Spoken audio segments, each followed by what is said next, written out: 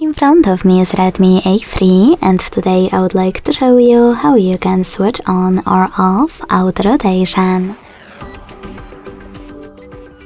First of all, go into tab menu and look for auto rotate shortcut.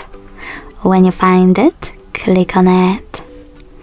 As you can see, mine is blue, which means that auto rotation is on. To switch it off, click the same shortcut again. If you wish to, you can also go into settings and tap on display section.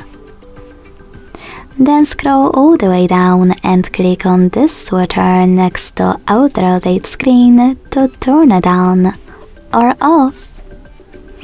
Thanks so much for watching. If you enjoyed this video, leave a like, comment and subscribe. Bye!